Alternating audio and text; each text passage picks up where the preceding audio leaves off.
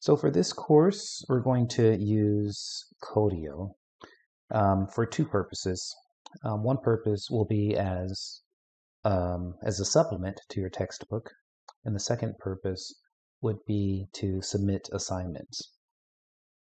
So Codio is a platform that really is for the student is a virtual desktop. It's a virtual environment. What this means is that whenever you go into Codio, you have essentially a computer up in the cloud that you can use. Now, for example, if I were to pull up a terminal window, you'll see that there's this Ubuntu/Linux. Ubuntu is the flavor of Linux, and you can run things from here. For example, ls is a list of the files that are available in that particular directory. And if I do something like an ls-a, for example, that might list all. And that includes the hidden files as indicated by the dots. If there's a dot in front of a file name, that indicates that it's hidden. So we just have two hidden, three actually. I think it's the .codio, .guides, and .settings.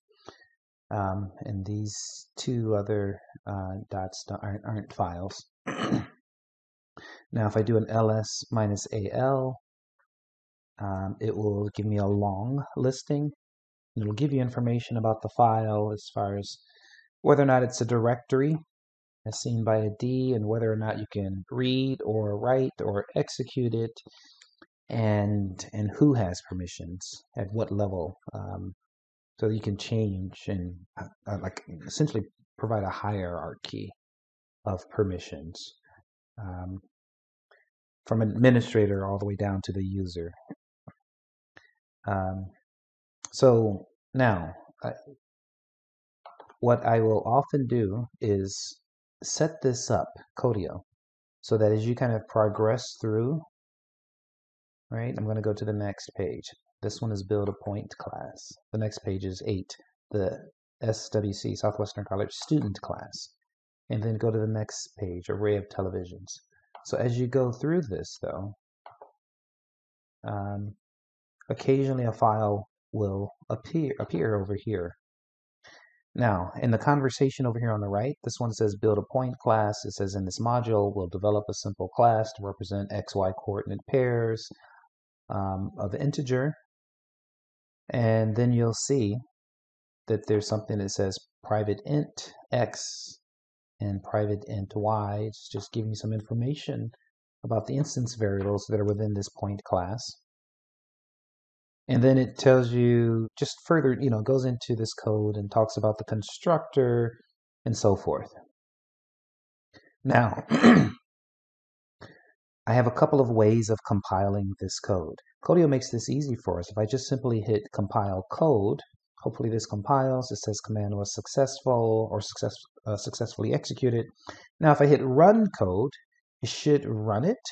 So I think it ran it, and it looks like P1 or point 1 was instantiated with values 5 and 7. Point 2 was instantiated with values 3 and 9.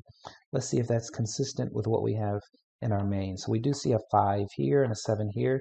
So what if I change that 5 to the points 33 and 44? Now, let's first do run code, and notice it should give me the same answer. Let's see.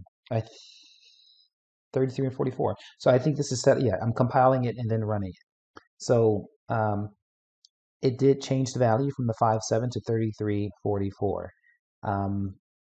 What's hidden underneath here, what you didn't see, is that it was compiled and then and subsequently run. Let me show you just a quick kind of feel for what's going on. Underneath this is the markdown language. So over here on the left is the markdown language that's used to create your learning material, your resource, right? And so that's there. And then over here, you'll see that this is telling Codio this environment to display private int x, private int y as code. Over here, you'll have the code shown, and it'll be color coded. And so you'll see that, for example, when we look at lines 28 through, or let's call it 29 and 30. It's color coded over here on the left, but you'll also see it over here on the right. Now, as we go further down, let's get to the point where we're running code.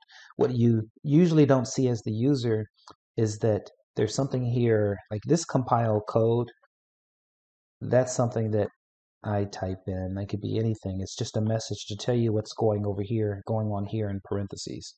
Notice that it says Java C,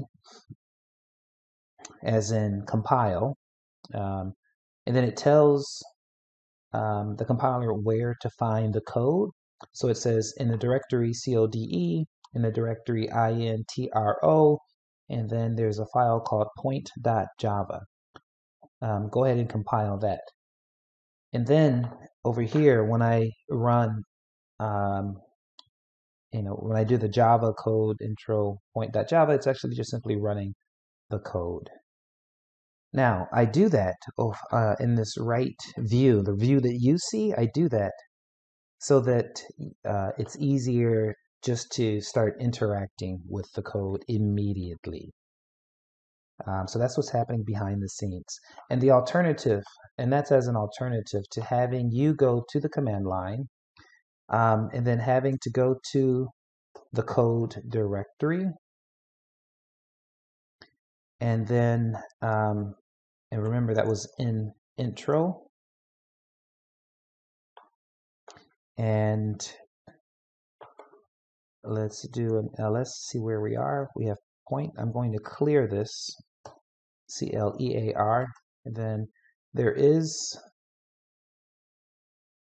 the file point.java. What you could do from the command line is Java C, compile it. It's the compile command, and then point.java. It should compile it. Notice that the previous point class was August the 23rd, and you'll see this time here at 0130. I think that's in GMT, or the time in the UK. And if I do another list, it should be a few minutes later, so 1:33. So it's just a couple of minutes later. So it did compile. Instead of instead of you being required to do this, I've made it a little bit easier by working with a guide. So let me go back to preview. So I worked behind the scenes to create this document using Markdown. And what you can do then is just simply take the document on the left, hit compile, and it compiles it and runs it. So that's an introduction to the environment of Codio.